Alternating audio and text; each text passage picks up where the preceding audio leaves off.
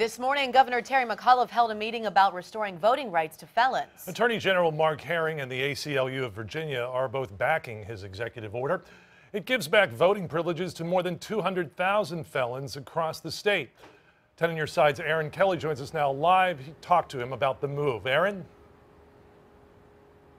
Yeah, we're in Huntersville outside the Neighborhood Service Center, and the governor says he's going to be holding these roundtables throughout Virginia. Now, back in April, on a day that he calls his proudest as governor, McAuliffe issued an executive order that restored rights to more than 200,000 felons. Those people had to meet requirements like completing supervised probation or parole to get back the right to vote, run for office, and serve on a jury.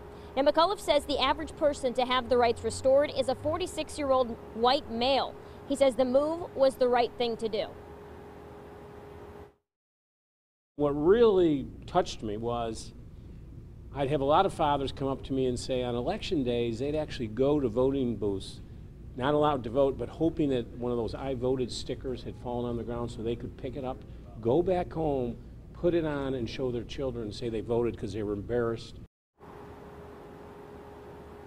Now, a conservative group and a group of Republican lawmakers have filed suits saying that they think that the governor overstepped here, that he doesn't have the authority to do this. The governor says he does believe he does have that authority. Coming up at 4, you're going to hear from some of the people who did have their rights restored. Live in Norfolk, Erin Kelly, 10 on your side.